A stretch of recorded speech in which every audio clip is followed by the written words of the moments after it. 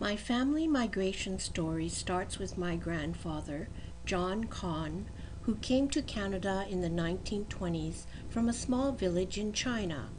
He was the third son of Con Chan Shi and Con Sai Wang. His village is in Guangdong province in the south of China, very close to Hong Kong. It was also called Nam Tong Chun, Kong Fao Heng, number 4 district of Zhongshan County, Guangdong province, China.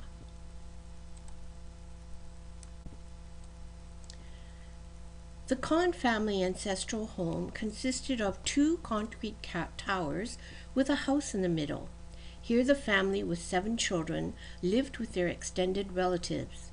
When my grandfather, John Con, born in 1894, came to Canada in his 20s to work, he met and married my grandmother, Ada Wong, in 1921 in Victoria, BC. He was 27 years old, and she was 20. My father, Harry Con, was born in 1922 in Coquitlam, BC, and in 1923 his sister Winnie was born. When my father was just 2 years old, he, my aunt, and my grandmother were sent back to China, as was the custom, so that they could study Chinese culture and learn family life in the ancestral home. My grandfather remained in Canada to work in the shingle mills and sent money to China to support his family. So my father's first language was Chinese, and when he returned to Canada at age 13, he was the oldest child at Strathcona Elementary School's ESL program. These are my great-grandparents, Con Chan Shi on the left and Con Sai Wang on the right. I have never met my great-grandfather, but my great-grandmother came to Canada when she was 80 years old in 1949. At that time, she was the oldest woman to fly across the Pacific Ocean.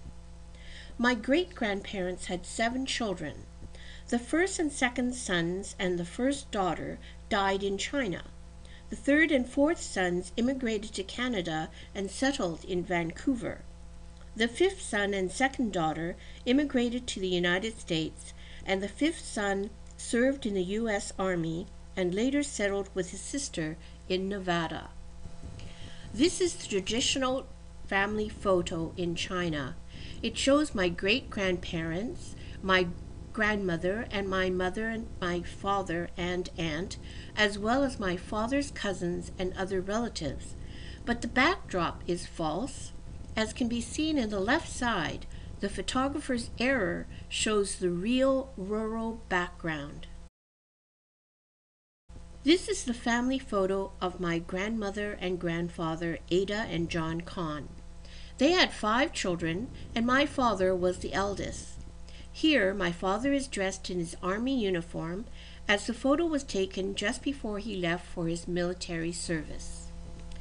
My father was a veteran of the Canadian Armed Forces. He served in Southeast Asia from 1943 to 1945 and held the rank of sergeant with the Special Asia Intelligence Corps Force 136.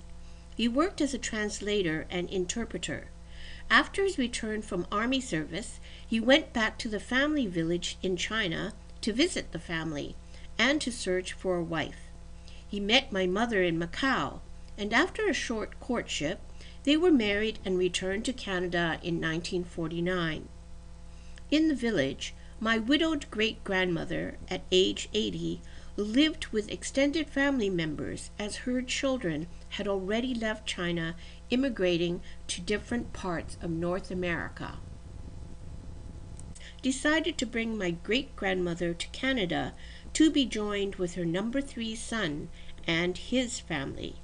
Here, she is surrounded by her children, her grandchildren, and her great-grandchildren. Finally, the family has grown. My great-grandmother died at age 101. She was predeceased by my grandfather by 5 years. These are the descendants of her third son, John and Ada Con. They were all born in Canada. Many live and work in Canada and the United States. If my grandfather had not immigrated to Canada in the 1920s, we would not be here today.